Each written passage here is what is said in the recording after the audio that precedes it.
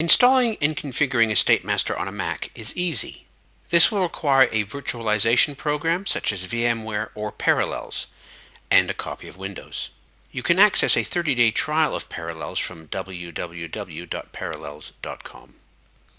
There you can download a DMG installation file as seen here. During the installation of Parallels, you can configure a Windows operating system to run within your Mac. Please ensure you have a Windows disk in your hard drive during the installation.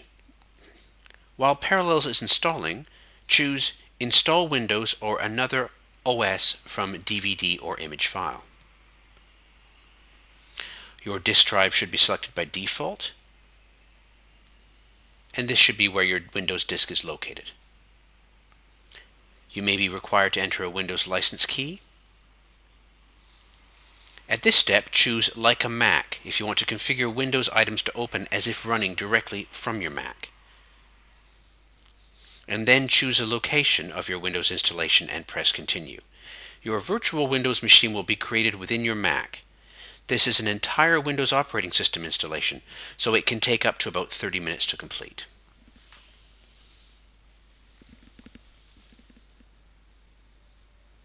Once your Parallels virtual machine has been installed, it can be found in Applications, and it is represented by this icon in your dock.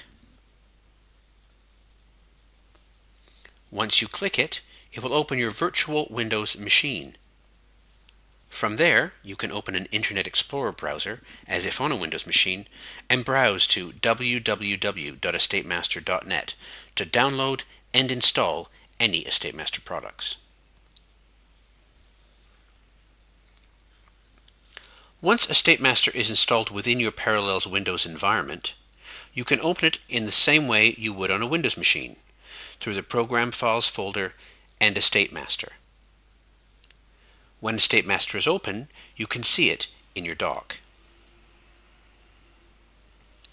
But in addition, a setting on the bottom right-hand side of your screen called Coherence will allow you to configure EstateMaster to run seamlessly and directly from your Mac dock. Setting your Parallels installation to Coherence means you can access your Windows program files directly from the Parallels icon in the dock.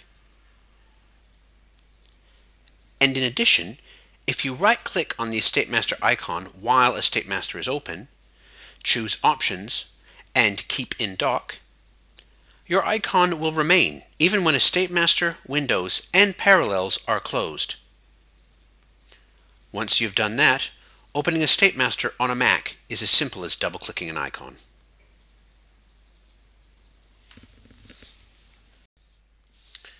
If you would like to know more about this process or have any other questions about our software in general, please feel free to contact us at our Sydney or Dubai offices.